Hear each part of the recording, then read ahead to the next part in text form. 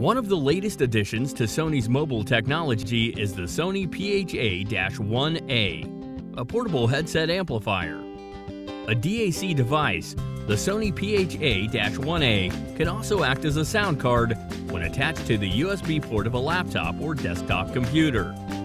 How much is the Sony PHA-1A? The Sony PHA-1A can be purchased for $299.99 on Amazon.com. Now let's have a look at some of the main positive aspects. It has a sleek design and is enclosed with durable aluminum finish. The Sony PHA-1A is packed with the lithium-ion battery that runs for about 6 hours. It's a smaller amplifier with an awesome impedance of 8 to 600 ohm.